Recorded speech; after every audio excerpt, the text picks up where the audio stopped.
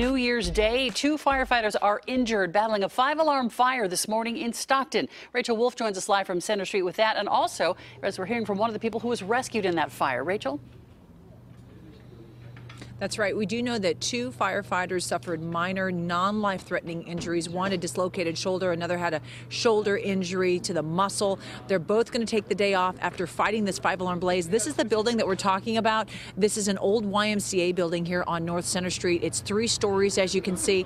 Firefighters tell us that the homeless like to get into this building to stay warm.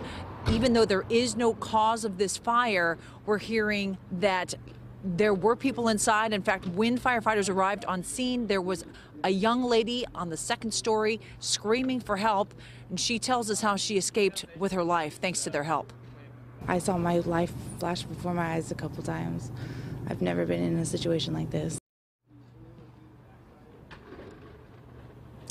Taylor tells us that she is homeless and that she was staying here last night.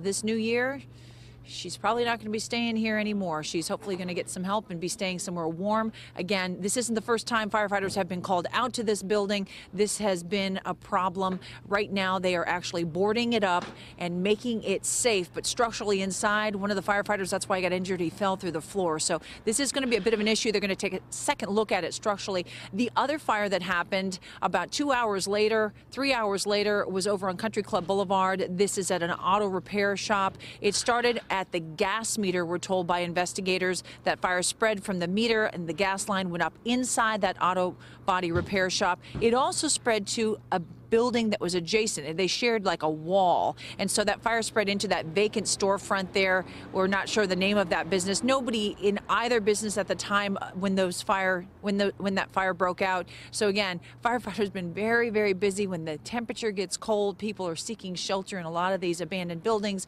trying to stay warm. And we don't know if that's the cause, but we do know that there were people inside here last night. Marianne.